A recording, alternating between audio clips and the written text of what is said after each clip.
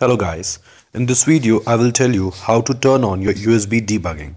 While you connect your phone to your PC, the phone will not show up unless you use and turn on the USB debugging mode. Various complex procedures are given on web which are very confusing. So I give you simple click guide. Go to your settings, go to about device, and tap on the build number for 5 times. Developer options will get turned on and will be just above your about device mode. Just click on developer options. You can find the USB debugging mode is being mentioned.